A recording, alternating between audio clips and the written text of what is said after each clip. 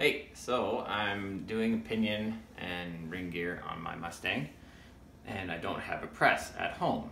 So I'm going to try a trick that I saw on the internet, because everything on the internet is true. So I've been freezing my pinion overnight, and I have my shim in there from the old one, and I've been heating up the bearing. So in theory, frozen pinion, hot bearing, this should be smaller, that should be bigger, and it should just slide right on. So here we go. Let's see if this does the trick.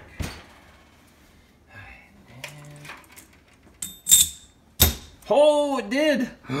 That is awesome! Sick! And there you go. It was, yeah, I just put the bearing in there for 5 minutes on 350, and automotive baking in the kitchen.